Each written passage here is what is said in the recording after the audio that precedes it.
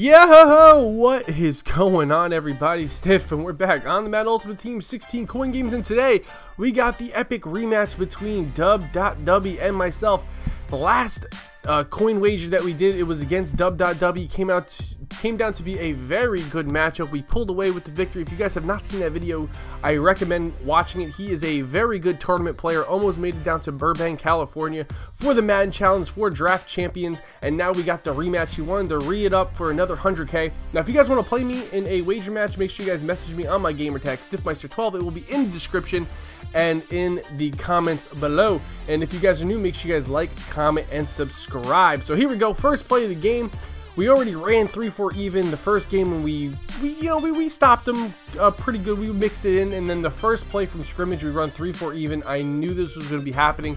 Put the corner in a light blue. He put him in a streak, and he bombs us for 6. Very easy 6 points. Very easy read, and that's how the cookie's gonna crumble. That's how the game's gonna start off. So let's see if we can combat that and put together a drive of our own as we throw across our body, going and running, throwing on the run. Cunningham just put it right on the dime. Probably a terrible read on my part, but right here, 2nd and 10, we find an Odell Beckham Jr. wide open, and people like to get really adjusty on my offense sometimes, and they leave that streak wide open. Don't ask me why, it just happens.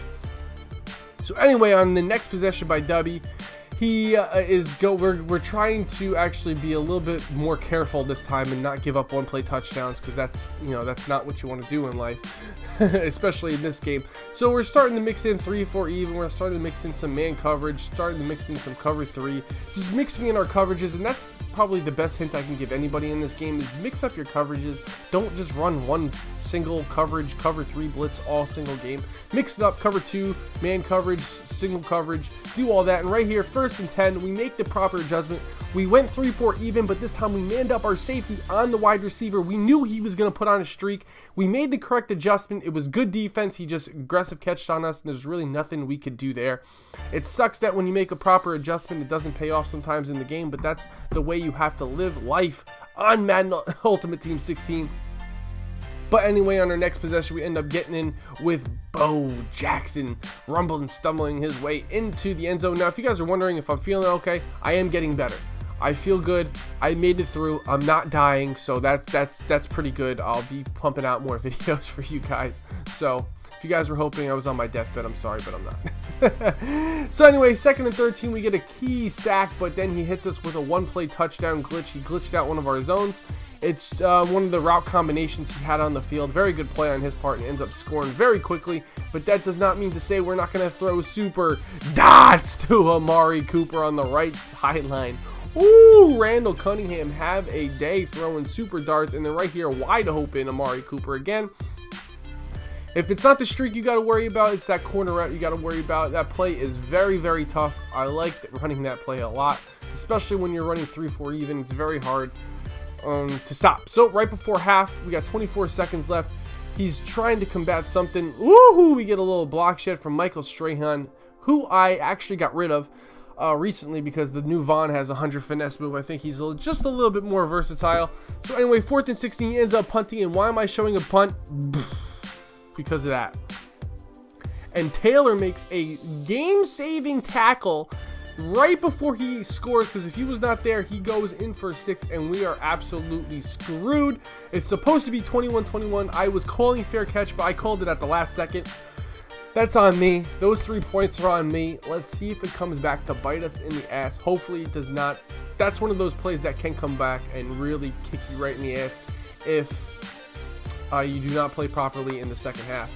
So let's see what we're going to be doing. We're just running a lot of fullback insides with Bo Jackson. He's having a tough time stopping. If he's having a tough time, we are going to keep doing it. And right here, we make a stupid read. Should have threw to him sooner than that. Should have been picked off.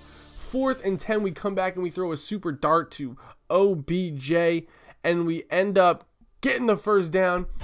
So we get a clean set of first downs, clean set of downs, I should say, and we're just pounding the ball, make him respect this fullback inside until he stops. And look at Bo Jackson, ooh, almost goes all the way, doesn't go all the way. but ends up getting tripped up, and we're going to be taken off with Randall Cunningham. This is a really good chess match because we're making adjustments. He's making adjustments to counter reduce my adjustments, and then I'm trying to make adjustments to his extra adjustments. It's literally a game of chess if you think about it. Right here, we actually had the speed out. We get a little lucky. We throw to a playmaker, Walter Payton. We get around the edge and we get in for 6 and we go up 4, which is very critical. Woo! They just paid back W huge. That's Deion Sanders. One of the reasons why I got Deion Sanders. He has 90 catch my ass. 90 catch my ass. He should have been, that's a pick 6 right there, and he just dropped it. He like floated it in there. Don't know how he dropped it. I got rid of his ass. 3 million. Thank you, give me that. So anyway, as we try and stop him now, it's getting harder and harder, and the game is coming down to the line. He pretty much has a bunch of my zones and my man coverage dotted up. He's got his reads on point right now. It's hard stopping him, and it's going to be even harder stopping this because now he's going to go up 3 with only a minute remaining. So all I really need to do, I got 3 timeouts. I have plenty of time to come back, but what I'm basically going to do is I see single high coverage. I have Brian Finneran. I'm throwing it up, and you already know we are getting it with Brian Finneran. One-on-one matchup against anybody. I'll take that any day. I got VJax and I got Finneran. I'll take those guys one-on-one any day with any safety in the league, even Sean Taylor. Sean Taylor's a little bit of a, hiccup. He could actually pick that off because he's like 6'3", but anybody else, I'll lob that shit up one-on-one because I got the big receivers to do it. So anyway, as you guys can see, we go into OT. OT is where the heart bleeds. I don't know what I just said. I'm gonna go with it though. This is where crunch time. This is where men are made. He ends up winning the toss and he gets ball first. Let's see if we could stop him. First play, he runs to the right. We get a pretty good gain, but we stop him pretty well. 2nd and 5, he tries running it again. We get a good block shed by Rod Woodson.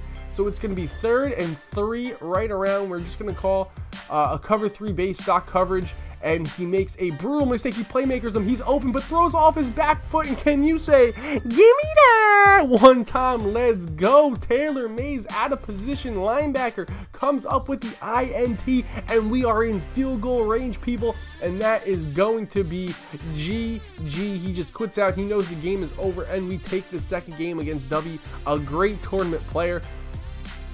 Very good game. Very, very good game. Hope you guys enjoyed. Make sure you guys hit that like button for some more wagers, and subscribe if you guys are new, and I will see you guys in the next video. Peace.